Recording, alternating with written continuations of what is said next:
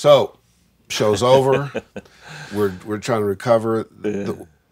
One of my favorite things is kind of like sound checks when you get to see behind the scenes. Oh, you love those. I do. So this footage, this is an opportunity to see A little behind the scenes. Behind the scenes, the setup, the technicians, some of the run-throughs, all the other kinds of stuff. We're where we shoot our show. Yeah, absolutely. And thanks to Westlake Pro. And well, we do it with our partners, Westlake Pro. And so folks who watch this get a chance to go, oh, that is how that's done. Oh, that's how. So, and it gives a chance for about 1,000 people that were there on August 20th to know that you're still alive. Yeah, exactly. We've got video proof for you.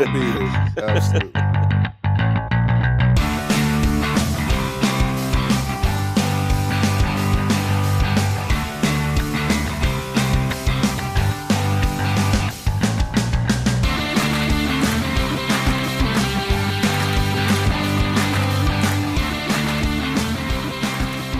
Well, it's over.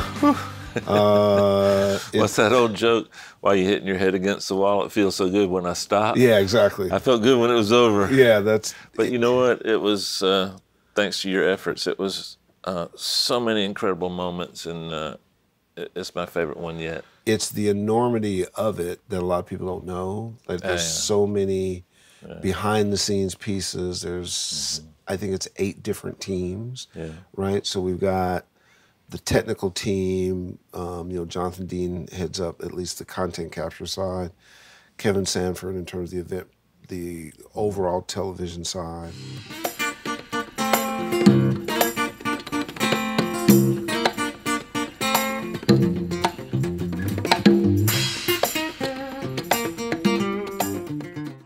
Pensado Awards 3 was really focused on raising the bar in terms of the experience of everyone, bringing everyone together in celebration. And that goes from everything from the technology utilized behind the scenes, having more compelling content, and really just, creating a great event to bring everyone together. This year was really smooth just because the crew was really well rehearsed.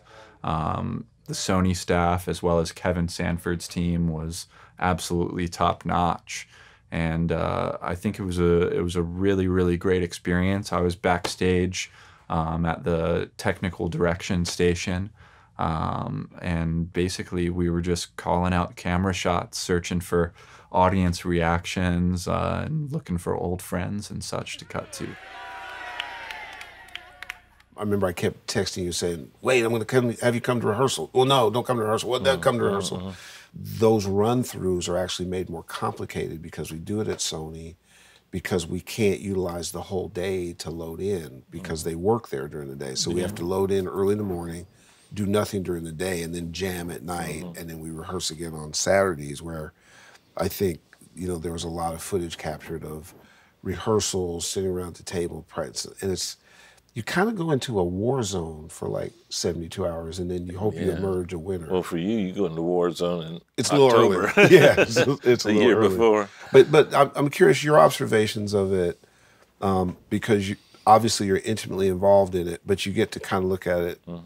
You get to look at its finished product while it's going on. It's Not interesting. Too much, because I'm backstage too. You're watching on a monitor backstage, but this year I snuck out when Phil X was doing his solo. Right. I ran out, and you saw me sneaking out.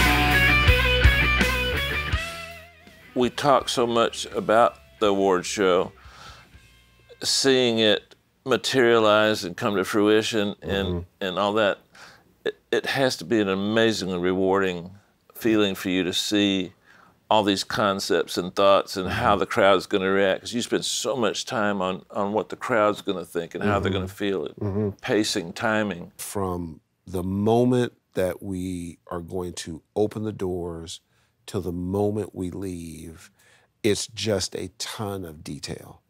I don't know why, I don't know where that came from, I don't know why I'm constructed that way.